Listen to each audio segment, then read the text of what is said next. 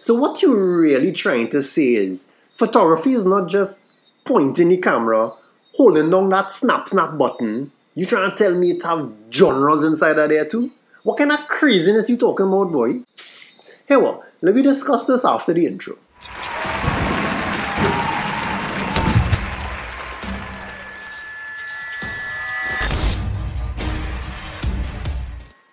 Blessings to you, and it's your boy Chris Culpepper of Culpepper Concepts, and today we are talking about the trap that I got myself into when I just started photography. Got myself my first DSLR camera, so I taken shots of everything in the yard. Flowers was my first target, and I think that's a normal progression for most newbie photographers. I then went outside and walked all around my neighborhood as I tried to capture any and everything, zooming into objects to see and explore more than the eye could see.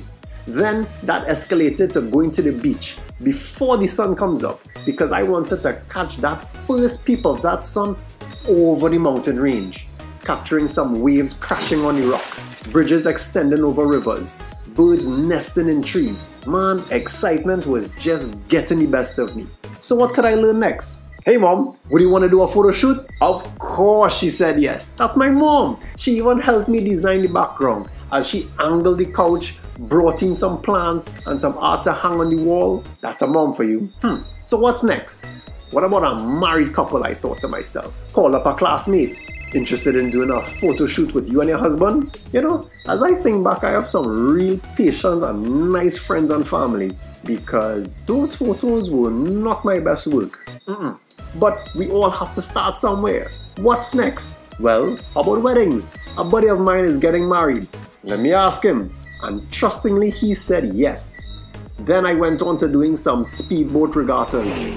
Then some birthday parties, some newborn shots, and I just need to let you know, bear this in mind that I did this with absolutely no pay. Come on, even the wedding. I was just so excited that I was able to freeze a moment in time that I was shooting everything possible, but not exactly knowing what I was doing or what type of photography I was shooting. At that point, I had already dabbled in 11 different types of photography, which I like to call genres. What's a genre, you may ask? It's a style or category of art, music, or literature, and I take my craft really seriously, always trying to make a piece of art with every shot that I take. So 11 genres at that point in time. Yeah, I started with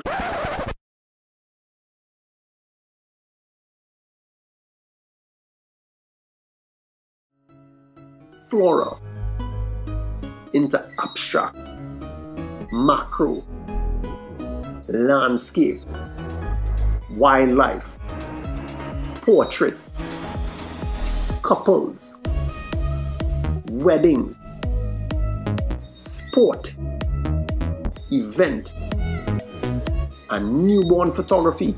So at that point, I wanted to know, how am I going to make some cha-ching-ching from this hobby? Well, with the absolute lack of knowledge of what I was doing, I could only think up of one photography genre that I could get money from, and that was wedding photography. I did some online wedding photography classes, reached out to a few photographers, secret shopper style, and gathered up some costing, designed up some flyers, and I just waited for those brides to come running. And of course, absolute silence. Not one. Well, at least not for a long time after. But what am I going to do in between that? And how am I going to get money from this hobby of mine? Well, why not start doing some event photography? The free birthday shoot that I did, that was a lot of fun. And would you believe the very first paid gig that I got was from the company I was working for. They were having their end of year party, and boy was I excited. I mean, the pay was total garbage, yeah, because they tell me what they could have afforded after budget done pass and everything. So I pretty much just accepted anything they gave me. But why not? What do I have to lose? The price wasn't the excitement. It was the fact that somebody was willing to pay me for my service. And that was an absolutely exhilarating feeling. After a few years passed, I continued dabbling in other genres of photography. but once again not knowing exactly what category of photography they belong to. Each category and genre of photography has their own list of rules, techniques and applications. Different types of lens may have to be used, different light sources, different type of equipment may be needed. What type of feel and emotion are you trying to depict? Is it a dark and grungy look versus a light and airy type photography? I mean, you can't apply the same techniques of a newborn shoot to carnival photography. Those are two totally different ball games. Same with event photography and headshots. Pretty much I have renamed headshots to call it professional portrait photography. Headshots, I find it sounds a little bit violent, don't you think? It may not be a cool first impression to the CEO of a company saying, "Hey, we do headshots and would like to take some of you." No, it may not be a very good idea. Let's stick with professional portrait photography. A lot smoother. Yeah. So basically what I'm getting at is know your genres, dabble in them, become interested in learning each and every one of their techniques and applications. Learn them all if you can. It will only benefit you as you'll become a more versatile photographer to be able to handle any gig that comes your way. It's only after you have explored and experimented and tried them out that you'll become more comfortable shooting, and now you'll know what type of photography you could target. As I mentioned before, I started targeting wedding photography and I got a few gigs, but quickly realized how much work went into a 10 to 12 and sometimes 15-hour wedding shoot. But what was the real turn-off for me was how extremely saturated the wedding photography genre is. It's a little bit of a dog-eat-dog type genre.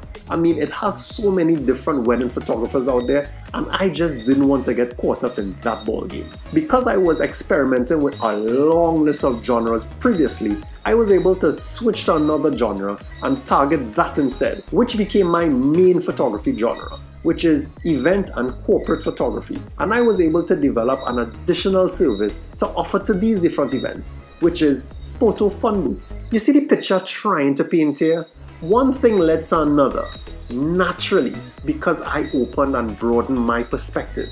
But that doesn't mean that if somebody was to ask me to do a type of photography style outside of my main genre, that I will lose that opportunity. Of course I will take it up. Come on, mama didn't raise no fool. So start discovering the many different genres of photography.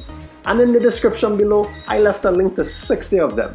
And that list is still missing a lot of genres, as it does not have carnival, selfie, maternity, funeral, makeup, GoPro, just to name a few. And if you think I missed any, after you reviewed the link, feel free to drop a comment below. I would love to hear from you. Without forgetting, Culpepper Concepts, we're a Trinbagonian multimedia studio with experience in photography, graphic designs, and photo fun booths.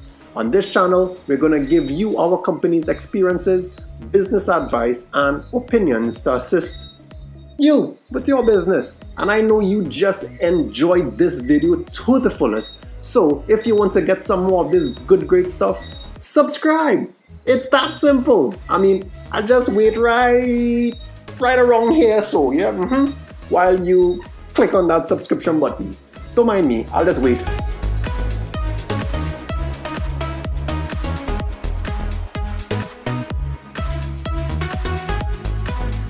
Peace, love, and harmony, guys. And remember, love others more than you love yourself. And with that said, see you in the next video. Peace!